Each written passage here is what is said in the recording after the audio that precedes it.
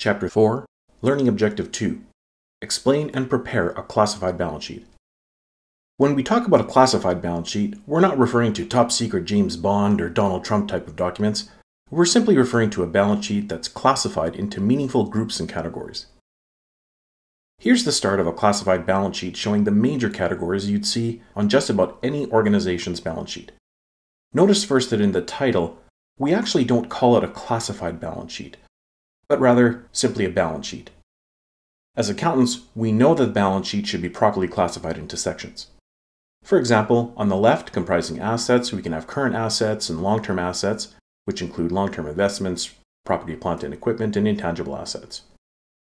On the right, we have the categories of current and long-term liabilities and a general category for equity. If we get more detailed, we can see how our current assets includes items like cash, accounts receivable, etc. Current assets are those that are expected to be converted into cash or consumed within 1 year or the operating cycle, whichever is longer. Current assets are often reported in order of liquidity, which simply means how easily they can be converted to cash, and are reported before non-current assets. Specifically, current assets can include cash on hand, currency, bank deposits, checks and money orders, short-term investments that are easily convertible into cash, accounts and notes receivable that are due within 1 year, inventory that's expected to be sold within 1 year, supplies expected to be consumed during the next year, and prepaid expenses that'll expire within the next year. After current assets, we have non-current assets, which are resources that'll be useful for more than 1 year. They're often referred to as long-term assets or even fixed or capital assets, though those terms aren't used that much anymore.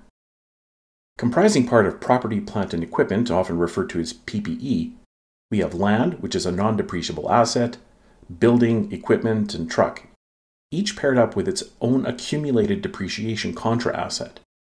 So the building, for example, had an original cost of $90,000, and up to December 31st, 2023, there's an accumulation of depreciation of $3,500, resulting in a net carrying value, or net book value, of $86,500. All the other assets are reported in the same way.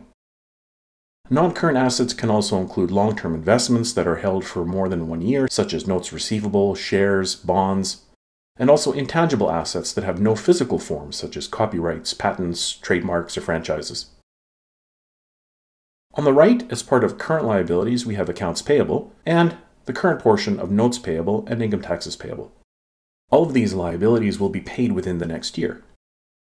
Current liabilities can also often include accrued liabilities such as interest payable and wages payable, short-term notes payable or current portion of long-term notes like we see here, the principal portion of anything basically that's due within 12 months, and even unearned revenue. Non-current liabilities are comprised of obligations that will require payment in more than 1 year. For Big Dog, we have the long-term portion of the note payable and could have other items such as long-term portions of bank loan, mortgage payable, or even bonds. And last, we have equity that consists of share capital and retained earnings.